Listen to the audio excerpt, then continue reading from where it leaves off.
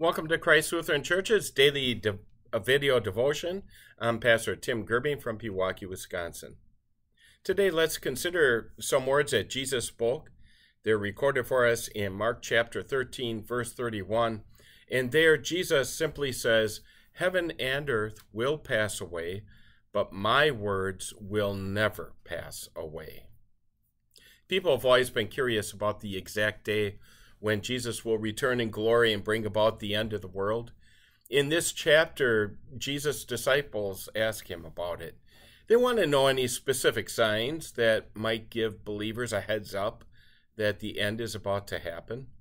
But when you read carefully what Jesus says to them, you'll notice that Jesus doesn't really mention anything unusual. The way Jesus describes it, basically things will be as they've always been. There'll be wars and natural disasters, famines and persecutions. Children will hate their parents and so on. One thing that'll be different is that New Testament age believers will not stay put in one place like Old Testament Israel did, but that they will be sent throughout the world with his message. And of itself, that's not exactly a sign of the end. It's more of a promise that Jesus is making. Jesus' point is, we're living in the end times right now, and we have been for 2,000 years. The world will continue its miserable existence until all of a sudden, boom, the sun and moon go dark, stars fall from the sky, the universe is shaken, and Jesus, along with the angels, will appear. And it's all like in an instant, and it's the end.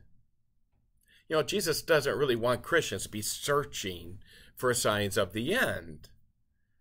Why not? Well, one reason is if things are going well, Christians might relax their vigilance in being serious about their faith. They might let their guard down. They might lose their faith. And if things are going really bad, maybe worse than a Christian ever saw or experienced in his lifetime, Jesus doesn't want that believer to become so terrified that they despair of God's love and walk away from faith. And so Jesus gives the best advice, and he mingles it with a divine promise. He says, heaven and earth will pass away. He's saying, don't ever think otherwise. The end is a reality. It is coming. It might happen within the next half hour. And he also says, my words will never pass away, which is his way of saying that all that you need for your faith, for your comfort, your encouragement, for your strength, your hope, you will find in God's word. He's promising that he will see to it that his word will endure throughout the history of the world. It will never disappear. It will always be there for you. Always be ready, therefore, for the end. And don't be afraid. Amen.